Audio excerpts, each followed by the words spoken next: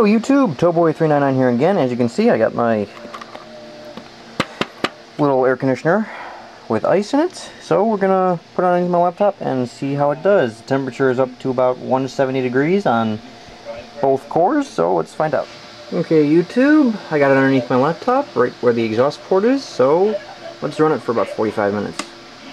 Oh, not even that long. I'm gonna keep the game that's making it hot run. Okay, for the sake of time limit here and how boring it can get, I've sped this clip up to 300% of normal runtime. So, as you can probably see, I have a little time code index right on the lower right.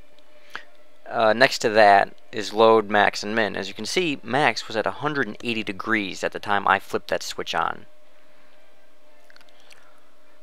And you can see right now that it's hovering just around 160 degrees Fahrenheit.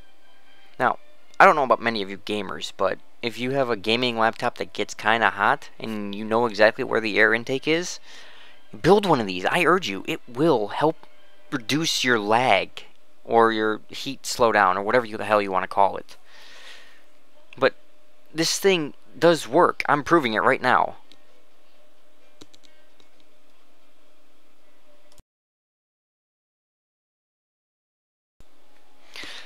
And if you want to get the ideas on how to build this, I'll put a link down in the whatever the hell it's called, that stupid description bar that they moved, or as is it a good idea to microwave this calls it, down the doobly-doo. So there'll be a link down there to his video that shows how to build one of these. I just took his idea and just modified it a bit to run with a 9-volt adapter and a USB adapter for an AC adapter if you want to run it off of that, because it runs a lot better using the AC adapter, in my opinion. I can actually tell right now. Anyway, YouTube, continue watching this and you'll see at the end on how low it gets.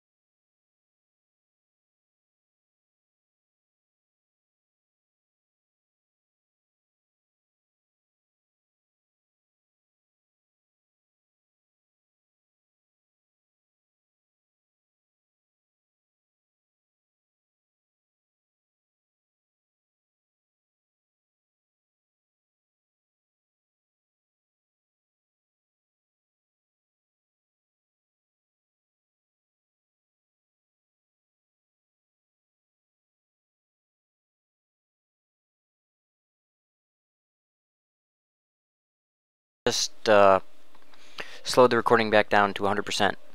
Now I'm zooming in here on the max and the min here. 180 degrees when I flip that switch. Now it's at 140 and hovering around 138. So there you have it.